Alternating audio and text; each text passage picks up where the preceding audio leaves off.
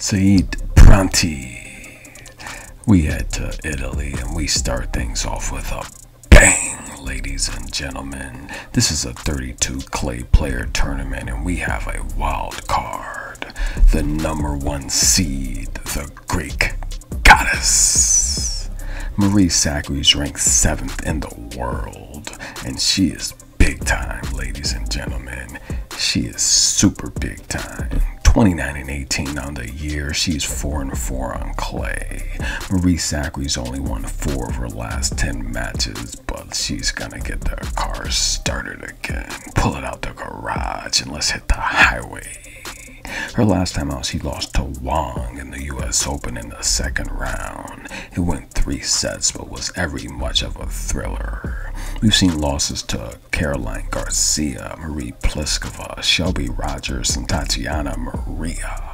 The Greek goddess averages 5 aces per match and wins 75% of her service games. She wins 33% of her return games and gets 69% of her first balls in play. When she has opponents pressured, she breaks them at 42% while saving 62% of her own break points. I repeat, she saves 62% of her own break points.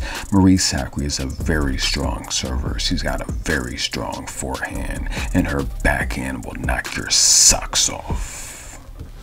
But try telling that to an older opponent that has just about as many wins on clay. Kateryna from the hard-hitting Ukraine. She's 24-21 on the season, 17-14 on hard, but she has over 135 wins on the clay surface. Baindl's ranked 124th in the nation, and she's never won a main tour championship. However, she does have 8 ITF championships, and her highest ranking is 62nd. She's won 6 of her last 10 matches, and she's looking to add a notch to that belt.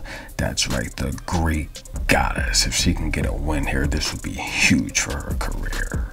Baindl averages 1 ace per match and wins 55% of her service games. She wins 40% of her return games and gets 59% of her first balls in play.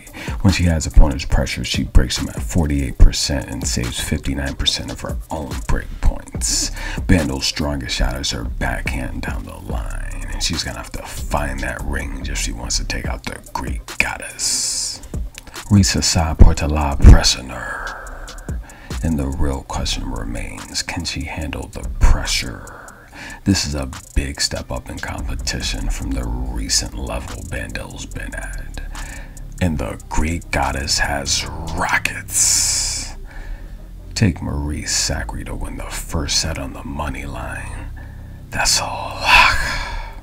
The offensive attack is going to be too much, and Baindl's going to have to run for cover.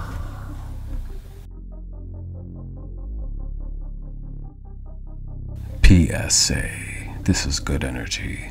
This is a tennis channel, and we only talk tennis. Haters, find a new home. Thanks for listening.